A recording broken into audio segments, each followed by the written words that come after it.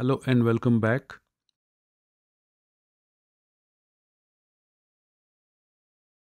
If I want to look at data for all 30 teams, I can probably copy this, paste it here, and remove this part and just have T box and O box. So when you run this, you'll notice now we have 30 rows of data.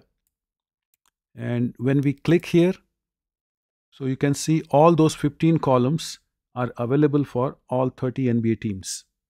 If you want to see which team had the highest offensive effective field goals, which is F1 dot off. So if you click there, so now this is in ascending order.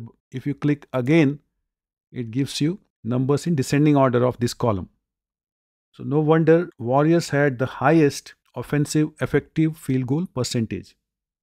If you want to look at which team had highest turnovers per possession, you can click on F2.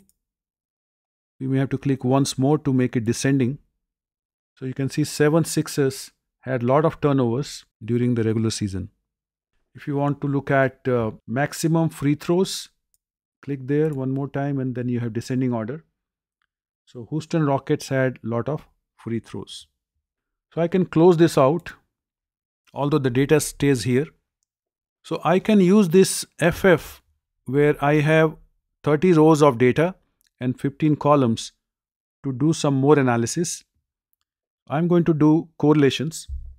So the function I will use is correlation plot, CORR, and we'll plot correlation, so COR, and we have to supply data which is FF. But in FF, first column we do not want because that's name of the teams.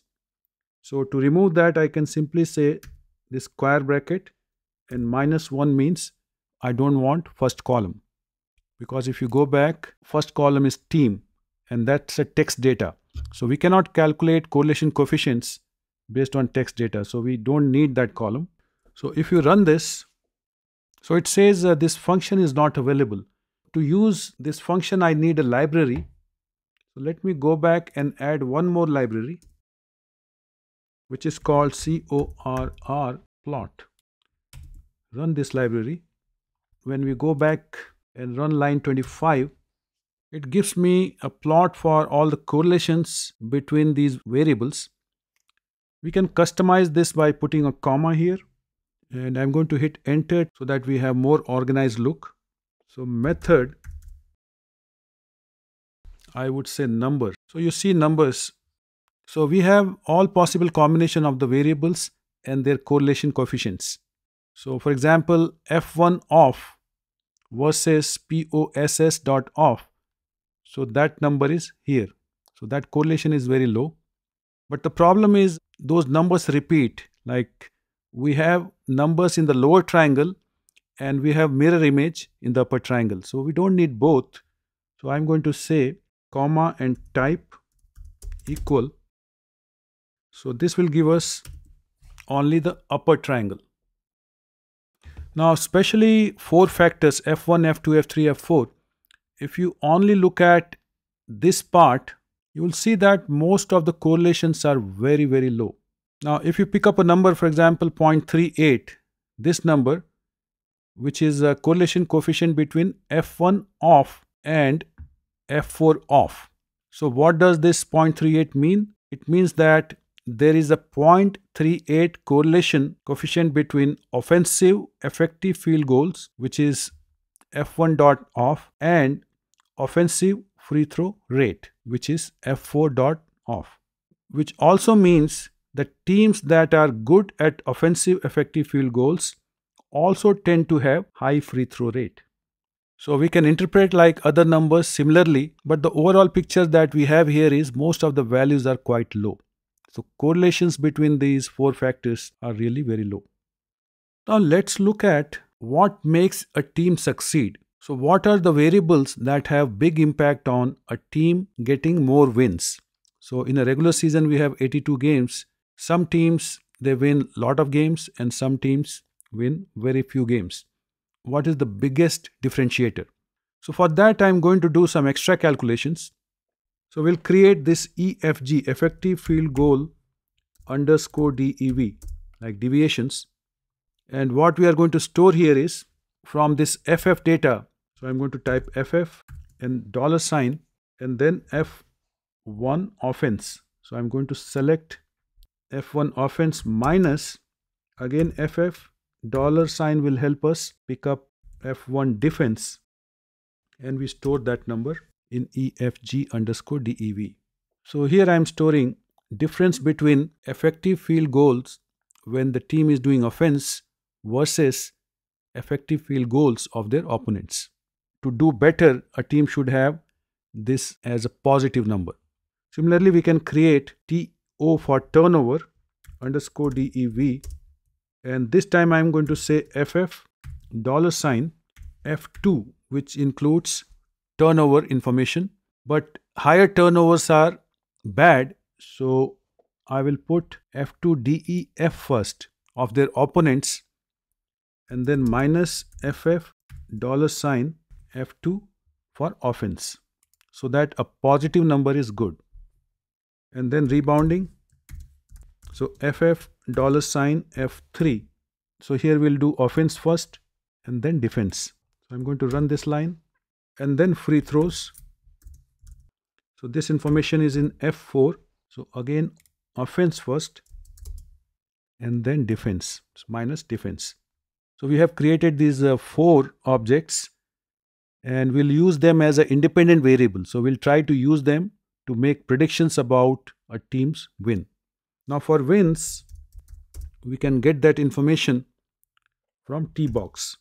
So in that data, if you put a $, and start typing like W, so this is uppercase, so I'm going to select this and hit run. So wins contains wins for each team. So I'm going to combine all these and store this in data, and we'll use data dot frame format, which is like Excel, rows and columns. So first column will be wins, second will be EFG underscore DEV, next column I'm going to put turnovers DEV, and then we have RB, rebounds, and finally free throws. So when I run this, you'll notice that in the third window this data appears, and it has all those columns for the 30 teams. So now if we plot correlations, let me copy this here. So we'll use that, but instead of FF we are going to use data that we just now created. So wins versus all the variables, most of the values are quite low. The highest value is when we have effective field goal deviations. This is a positive number, and when these numbers grow higher, a team ends up winning more games. So when effective field goal between offense and defense, so when that difference is high, that leads to a lot of wins. So that's the single most important factor. And then you have the last one, which is free throws. So that also contributes a lot to wins. So now we can create a multiple linear regression model and see exact contribution of each variable. So I will store results of this in model, and the function we use is called LM for linear model, and we are creating a model where the response is wins. So I'm going to use wins, and then you have this curly symbol which is just below the escape button on your keyboard. It's called tilde, and when you put a dot means wins versus all other variables in the data set. So all other variables means all these 1, 2, 3, 4 variables. And then we put a comma and say what is the data. So I have named my data as data. So we'll simply type data. So when we run this, immediately it creates a model. And if you do summary model and run, it will give us regression analysis. So one of the numbers is R square 0.8633, which means 86.33% of the variability in wins is because of this model. These 4 variables contribute about 86% to the wins. Now, which one is the most important variable? So if you look at these stars, you have effective field goals underscore DEV, that has 3 stars, and the p-value, it is always smaller the better. So smaller the value, which means it's highly statistically significant.